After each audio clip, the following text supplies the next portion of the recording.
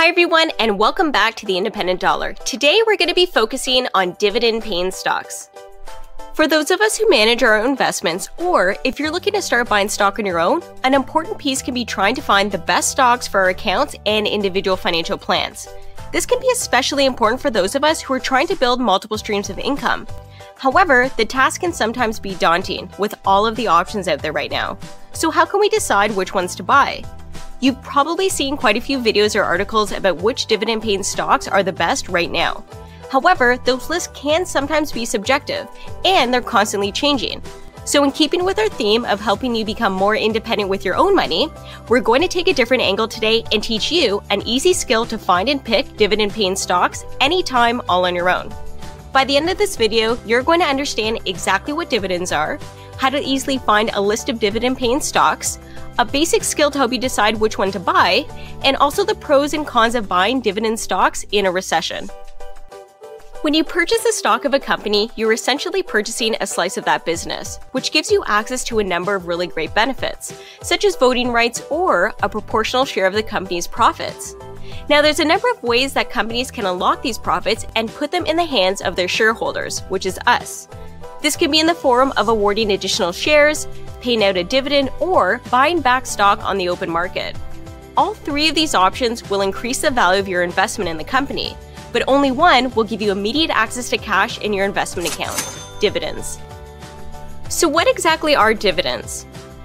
Dividends are the distribution of a company's earnings to each individual shareholder on a representative basis, meaning the company is paying everyone who owns their stock a portion of the profits that they made. You will often see this reported as either a dollar amount per share or a dividend rate. To give you a real-life example, let's take a look at Rogers, a large Canadian telecommunications company with their headquarters in Ontario. As of April 1st, 2020, they were paying out 50 cents per share each quarter, so every 3 months, for each share in the company. Assuming they continue to do this all year, then that means investors will receive $2 each every year for each share that they own. To compare, a competitor like Bell Canada currently pays out 79 cents per quarter, or $3.17 per share for the year. Chances are, if you're looking up dividend-paying stocks in Canada, then both of these options are going to pop up just like we showed you. So if Bell is paying out $3.17 per share, which is higher than Rogers, does that mean that Bell Canada is a better option for someone looking for dividend income? To answer that question, you need to look at their dividend yield. The dividend yield will show you how much you have to spend on each stock to purchase it, and then compares it to how much the stock is going to pay you in dividends. Let me show you what we mean. If we use Bell Canada and Rogers as an example, this is how you can find out what their dividend yield is. The dividend yield is their annual dividends per share divided by their share price.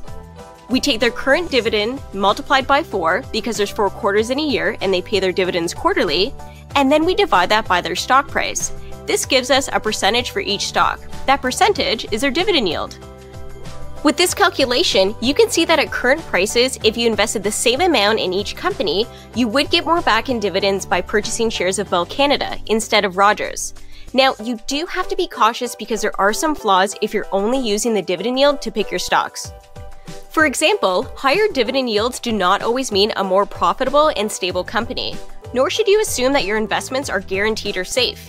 In some cases, there may be instances where companies pay out a special dividend once a year, and it gives you the perception that they're always paying out high dividends consistently to their investors, when in reality that isn't just the case. As well, as stocks move up or down, so will their dividend yield. If you're just starting out with your first brokerage account, an easy way to find dividend-paying stocks is to use your stock screener options, which can narrow down your search based on dividend amounts, market caps, country, industry, and many other options. Otherwise, you can easily find dividend-paying stocks online with a quick search. The Globe and Mail, for example, posts an online free stock screener that you can use to pull up dividend-paying stocks anytime. Once you've picked a few companies to choose from, now you need to decide which ones you're actually going to buy. Now we're going to show you just how easy it is to find a list of stocks using a stock screener, and in this case we're going to use the one from Globe and Mail. Now, to keep things simple so we don't get too many stocks popping up, we're just going to focus on the TSX, but you can really make this search as broad as you like. And just to keep with the theme today, we're going to focus on dividend yield. So we're going to start narrowing things down based on the dividend yield of certain stocks. And in this case, Maybe we'll stick between stocks that are offering a yield of say 3 and 6%, but again, you can put in whatever you like. Now, if you're new to investing, one thing that might make things a little bit easier for you is to maybe focus on companies that you're familiar with. And one way to do that is to really just stick to stocks that are from very large corporations. So a way that you can kind of focus only on those larger companies is to narrow things down based on market cap. So if we want to look at market caps that are at least 4 billion or larger, that's really going to narrow down the size of the list for us, and you're probably going to recognize a lot of stocks or companies that are on that list. So in this case, if we just scroll down here and take a closer look, you probably recognize a lot of names that are on the list, and you can kind of resort it based on market cap or dividend yield, whatever is really more useful for you. But as you can see here, Royal Bank of Canada, you probably recognize that. You're going to see a lot of other hydro telecom companies. So here's TELUS, for example. You probably recognize that company. Sun Life Financial. So there's a lot of different options here for you to choose from. Rogers, Bell, things like that that you would all recognize. And this will allow you to at least get a list of quick stocks that you can kind of start doing a little bit more research on to decide which ones you're interested in and maybe which ones you want to move forward with to actually invest in. Now that you've decided which stocks to buy, how can you use these dividends to generate another stream of income and boost your savings? Dividends are a great way to supplement your existing income. If you can invest early and often enough, then by the time you reach retirement age, or if you've saved enough to retire early, you will be fortunate enough to have a relatively stable source of income in addition to any other pensions or income streams. Take, for example, an individual with $250,000 in savings, whose dividend-paying stocks have an average yield of 2.5%. This will produce $6,250 of dividends annually for them to use, without them having to sell any of their investments. If you're able to invest and hold on to high dividend yield stocks though, your actual yield may be substantially higher. At 5%, that will give you $12,500 a year, and at 10%, $25,000 a year just in dividend income alone. The great part about purchasing good quality dividend stocks is that over time, the longer that you hold them, the greater the opportunity for your annual dividend income to continue to increase, without having to buy any of those shares again. We're going to use CIBC as an example of how dividends grow over time and how that helps us. If you were fortunate enough to have $100,000 in savings to invest in their stock back on January 1st, 2000, then you would have paid $33.40 a share. Those 3,000 shares would have paid you $1.20 a year for each share. That's a yield of 3.59%. Over the years though, their dividend payouts per share steadily increased, as well as their stock price. Fast forward 20 years later, and you're now getting paid $5.76 per share on those exact same shares. If we were to look at your original purchase price of $33.40, that means that your current yield is now sitting at 17.2%. With your 3,000 shares, you're now generating $17,280 per year in dividends alone. If you watched our previous videos or read our blog posts on the taxation of investments, then you would know that dividends in most cases are taxed less than some other sources of income, like your salary or your hourly wage, for example. If we took an example to an extreme, let's assume that you had no other sources of income besides dividends. No pension, no RSP income, CPP, GICs, nothing. The current tax rules and dividend tax credit in Canada will allow you to earn slightly over $58,000 per year in dividends without owing any federal or provincial taxes. In BC, Alberta, or Ontario, you would actually have to earn $66,000 in salary, for example, to end up with the same $50,000 after tax.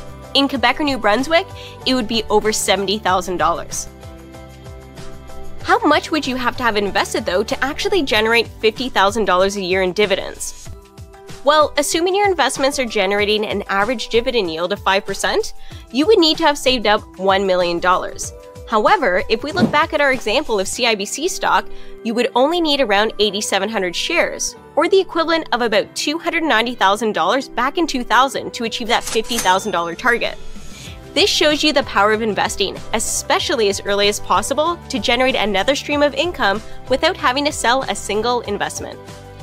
What about during market downturns like a recession though? Are these stocks still a good buy?